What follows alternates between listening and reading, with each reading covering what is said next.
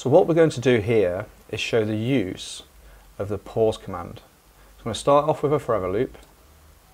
So this will loop round and round and round. And I'm going to put something on the display. So I'm going to start off with a simple cross. So you can see on the simulator we'll be showing a cross on the microbit display. Then we're going to add a pause command. This is here. What this will do is after it's displayed the cross, it will cause it to pause for 100 milliseconds, and there are 1,000 milliseconds within 1 second. So what I could do is I can increase this to 1,000, so now we'll be pausing for 1 second. And then what I'm going to do is I'm going to get it to actually display a blank screen, and we're going to use another pause, so we wait for another second. Again, I'll set that to 1,000.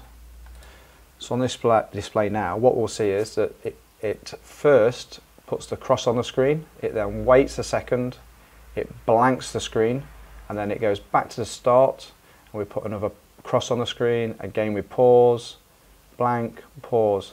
So now we're getting what is a flashing cross. So that's how you can use the pause command.